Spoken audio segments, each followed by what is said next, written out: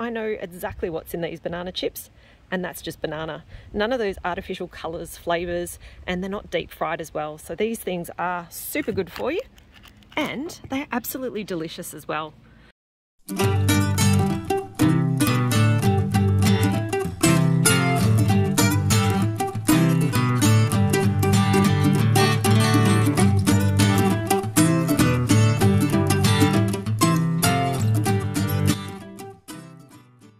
G'day there, it's Rachel here from Bush Edge Homesteading Australia, and I've been to the bulk wholesale markets today where I've picked up this big 15 kilo box of bananas, and that's going to keep us in fresh eating of bananas for a while. One thing that's really cool about buying them in bulk like this is that you can get lots for fresh eating at a really good price. I think it's about $4 a kilo at the moment when you go to your Woolies and Coles for bananas. These I picked up for about $1.60 a kilo, so it was a really good deal. And what that means is I've also got enough now to be able to preserve some up as some yummy dehydrated banana chips. And we love eating banana chips in this family, if they're good ones. Now, I put that little disclaimer on it because there is some really crappy banana chips out there, ones where they kind of soak it in sugar and they get a bit grainy. When you do your own banana chips, you can do them in a really clean way where they literally are just banana and you don't need anything else. And when you do them like that, they are absolutely delicious. So follow along with me today and I'll show you how to make them so you can have a go at this yourself.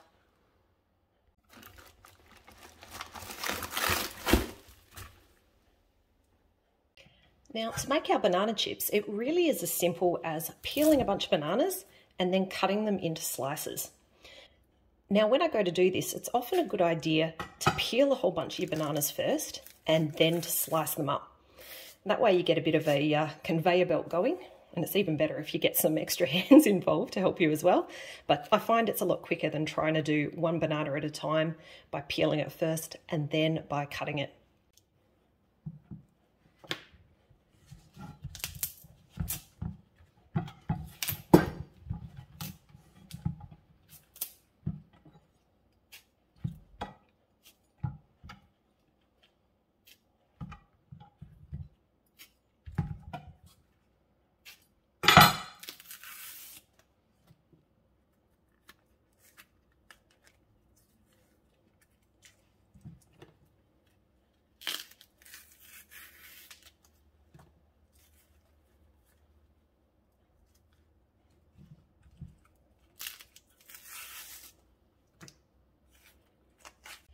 Now, when you go to slice these, the thickness is important. If you do them too thick, they're not going to end up like a nice little chip. And I will say, when you do this recipe, don't expect them to be super crispy like the ones you get at the shops.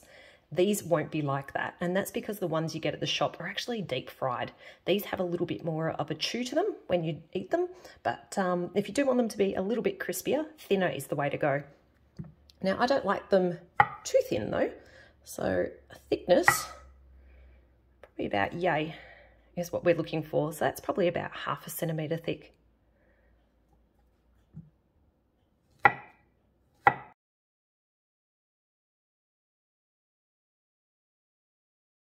So here's a whole bunch of our bananas all cut up. And again, that thickness you're kind of looking for is around 1/2 centimetre. I'm doing this by hand, so you can see that they're all a little bit different, and that's not the end of the world. Some people like a thinner, crispier banana chip. Others like a little bit more chew, so that will give you a bit of that variation. Now that I need a bit of room on this chopping board before I get to more of these bananas, I need to start moving some of these across to my dehydrator trays. And I'm going to be using my Excalibur dehydrator today. So these are the trays for that. And I do use the mesh when I'm doing this one, not any of the solid sheets, so that you can get a lot of that airflow in and around your bananas. So let's start loading up our tray.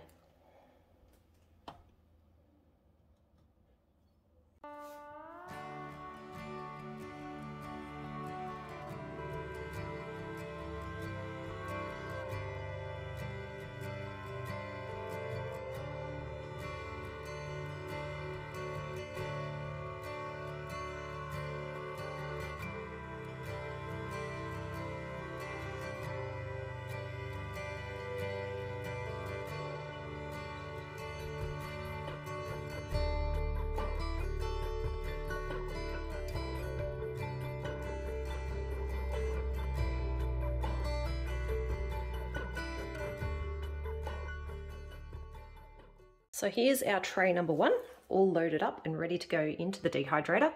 You can kind of see the spacings that I've done on here. They're quite close together, but I don't have any of them touching, and that's because you do want enough airflow around your bits of banana so that they dry out quite quickly.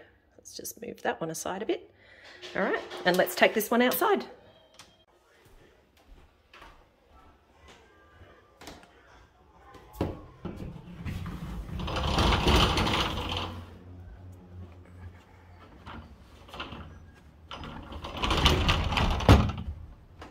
All right, I've got the dehydrator set up outside today, and we're using the Excalibur dehydrator today. The reason I've got this one outside is because it is super hot today. It's, I think, 36 or 37 degrees at the moment, and this is not something I want heating up the house at all. Remembering that a dehydrator is essentially just a bit of a heater with a fan, so it's just blowing hot air, or quite warm air, over your foods to dry them out. So that's not something I want going in my house today. All right, I'm going to keep loading this up, and once that's all loaded, let's set the temperature and the time. Here we go, last tray going in. So that's now all loaded up, and this one here is one of the Excalibur. It's a 9 tray unit, so there's 9 trays of bananas in this one here. And if you're using the same type of dehydrator as myself and you want to know how many of those bananas actually went in here, it was about half of the box. So depending on how thickly you cut your bananas, you're looking at somewhere between 7 or 8 kilos of bananas to fill up the Excalibur.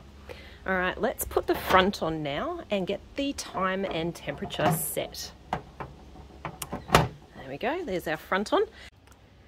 So when it comes to time, I think I've mentioned before that I really just kind of set this for a really super long period of time, because when I'm dehydrating, I don't go by time. So I essentially am just not wanting this thing to turn off. So I'm just going to set this for, well, there we go, 34 hours in the future. If I was to check within 34 hours and it still wasn't dehydrated, I would just keep it going. But the way I work is not by time, it's by when things are ready. And that really should be the way it works when you're dehydrating, because even though most systems, or, you know, these units will give you some kind of time as a bit of a guide, the reality is it comes down to whatever conditions it is. You know, is it really humid where you are? Is it really hot where you are? And it also comes down to the produce itself and how much moisture was in the produce that you're trying to dehydrate. So time, as I said, we'll set it for some time in the future. Doesn't matter as long as this thing doesn't turn off. Temperature we are going to need to change, so that's currently sitting at 35 degrees Celsius, and that's a bit low for dehydrating bananas. Another question I get quite a bit is, how do you know how long to dehydrate stuff for? And that's where this book comes in handy. This is the Excalibur manual that actually comes with the Excalibur dehydrator, and all I do is I just look in the book to the section with fruit in this instance. And here we have our banana temperatures and also some indicative times. It says it should be somewhere between 6 and 10 hours, depending on the weather conditions. And let's look here. We need to dehydrate this at 57 degrees Celsius, which is 135 degrees Celsius for those of you using, well, what is it, Fahrenheit? You can tell I'm an Aussie. Degrees Celsius is what we go by here. And essentially what we're trying to do is dehydrate them until they are a leathery texture. That's the other really good thing about using this book, is there's usually a few tips in there as well as to what the type of produce looks like when it gets to that state of readiness. Some things will be nice and crispy, other things will be leathery, and that's the texture we're looking for with our bananas. So let's set the temp to 57 degrees Celsius on the Excalibur. And we just do that by hitting this temp button. If you hold it down, it goes up quickly. Murphy's law is if I hold it down, it would go too far too fast. So there we go, we're now sitting on 57. And it's just a matter now of hitting our start button, and that will start up. Now, you may have noticed some of the bananas in there were looking a little bit brown, and that's perfectly fine. That's normal for how I'm doing banana chips and how I always do my banana chips. Some people will add lemon and things like that. In fact, maybe let's take the door off so we can have a bit of a closer look at what I mean. Some people, you know, put a little spritz of lemon or something like that on top of the bananas.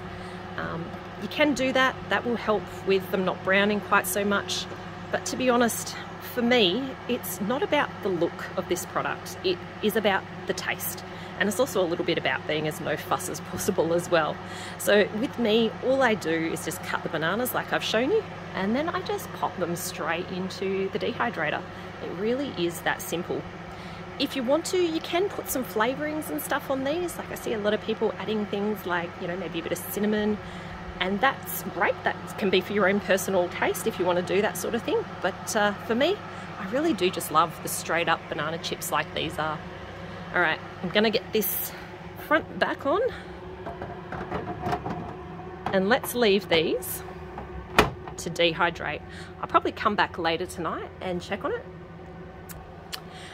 Actually, one other thing I should have mentioned when we were talking temperatures is, can you dehydrate things at too high or lower temperature?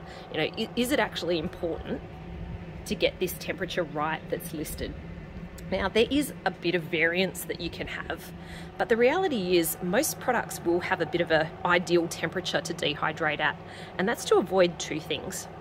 The first is, if you dehydrate at too low a temperature, sometimes things can spoil. So you don't want to dehydrate at too low a temp.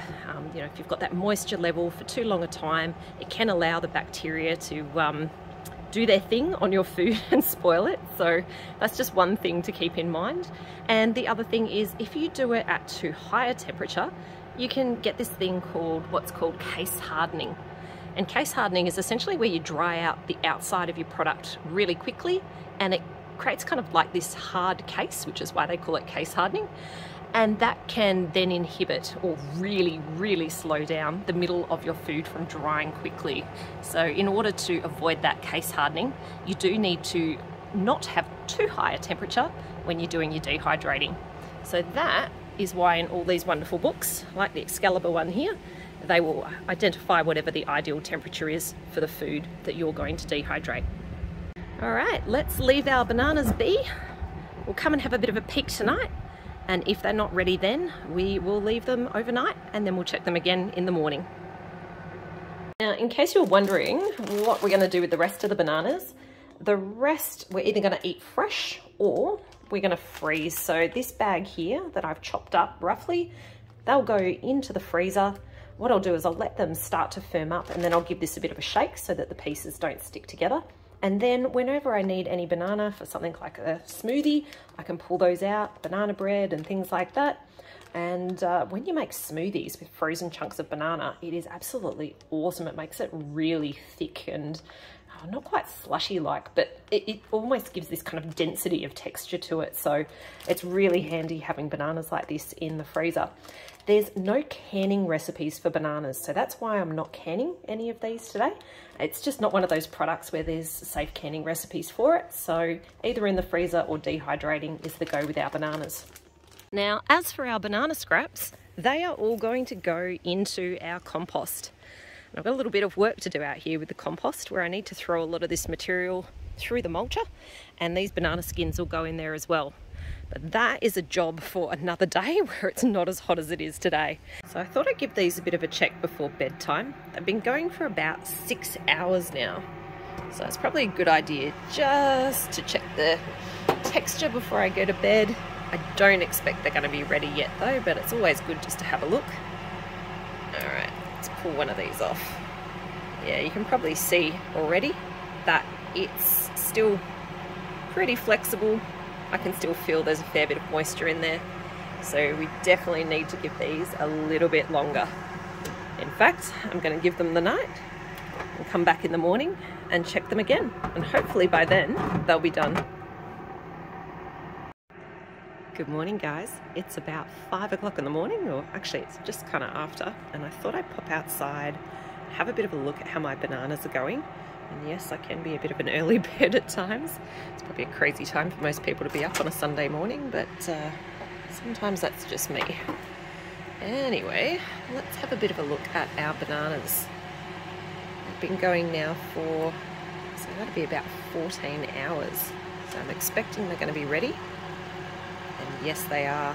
That's perfect now. If I give that a bit of a tap, let's try a different spot. probably hear that's fairly firm. When I try and bend it now, it doesn't have that same flexibility that it had when we were testing them last night. So I'm going to switch this off now and leave them to cool.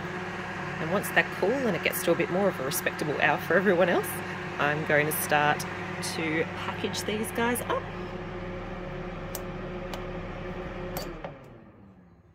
Now that our bananas are all dehydrated, it's time to start packing them up. And what I'm going to do is put some of the bananas in this jar here, and any clean and dry jar will do. You definitely want it to be nice and dry though, that's the important thing. And that's because you've gone to a lot of effort to dehydrate these bananas, and if you start adding any moisture back in, they're not going to store and they can spoil. The other thing we're going to do is vacuum seal some. And the reason I want to vacuum seal them is, well, actually there's a couple of reasons. One is it's going to be a lot better for the longer term storage. With this one here, we'll be opening and closing it all the time.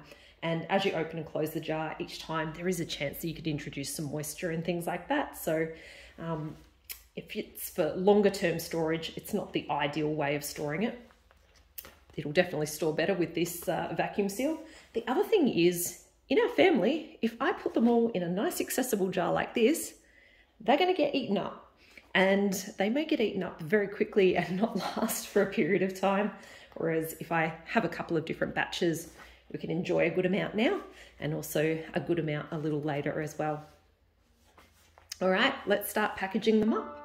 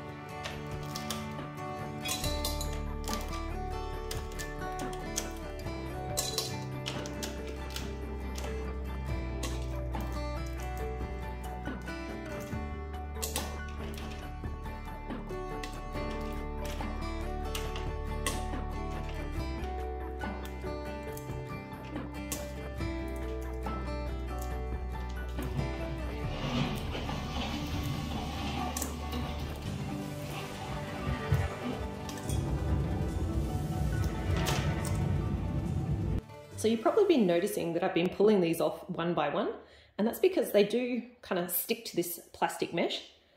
One of the great things about having a mesh like this though is that it has a bit of flexibility, and that allows you to kind of give it a bit of a bend, and then each one just kind of pops off nice and easy. So they're not difficult to pull off, but that's why I'm pulling them off one by one. Now the other thing I just wanted to show you was the texture of our bananas here. So you can see here that it kind of bends a bit. It's not entirely crispy, but it is perfectly dry when I break that apart. That's the jar full, and now time to fill some of these bags for the longer term storage.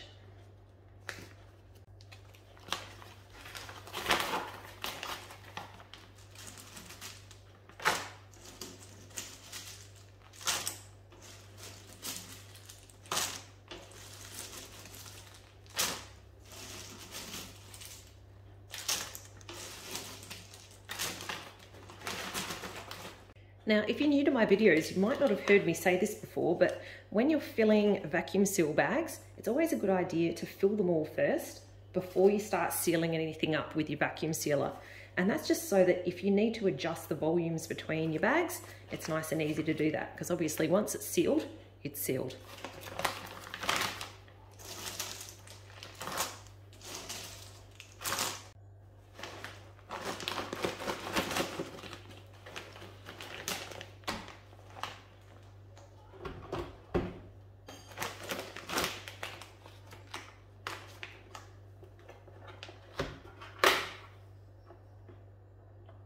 So when you do this, you want the dry setting, normal setting, if you've got those choices on your vacuum sealer, and then it's just a matter of vacuum and seal.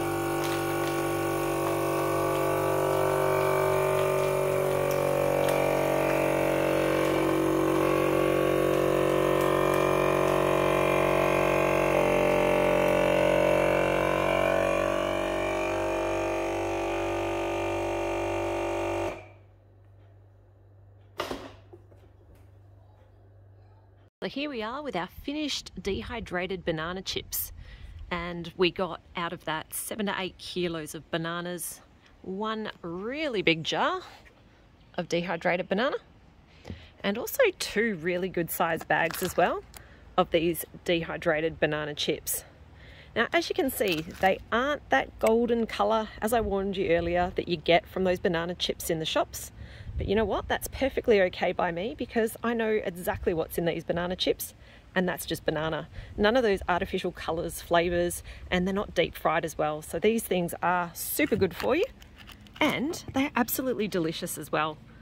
So hopefully you've enjoyed this video, and hopefully this gives you the confidence to have a bit of a go at dehydrating banana chips yourself, and you'll know what to expect, and you won't be surprised if they look a little bit brown like these ones, but trust me, it's definitely worth the effort because they taste wonderfully delicious.